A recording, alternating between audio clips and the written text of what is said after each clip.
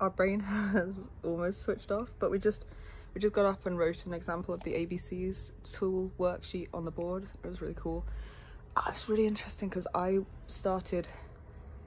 used an example like someone cut me off in traffic, therefore I either went, drank, used, or called them a cunt. And you know, it goes from A to B, like activating event to consequence so fast. Sometimes we don't realize it, but there's a belief in there that caused the emotion. And I was thinking about it, and at first I was like, I don't think I'd really feel anything if someone cut me off in traffic. And he was like, I would. So we were like, oh yeah, let's do this. So he just, in a room full of people, some people don't know us, he just like came to the front and was like, yeah, I think they thought they were better than me and that's why they did it. And like came to the front, and we just like went back and forth with each other.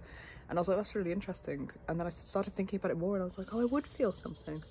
I'd feel like I must have done something wrong and that's why they did it.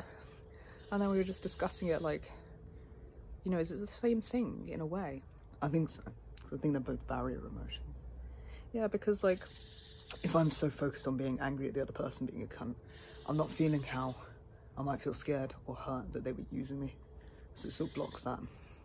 And the same if like, if I feel like, oh, I must be doing something wrong, I've got to find out what it is and fix it, and I'm so focused on me, I'm also not feeling like where I could be afraid for being used by this person, or why, you know, the hurt, or like what I'm actually feeling. So that was a cool conversation, and I'm glad we did it, and very proud of us, and I'm so tired, and we are just gonna go.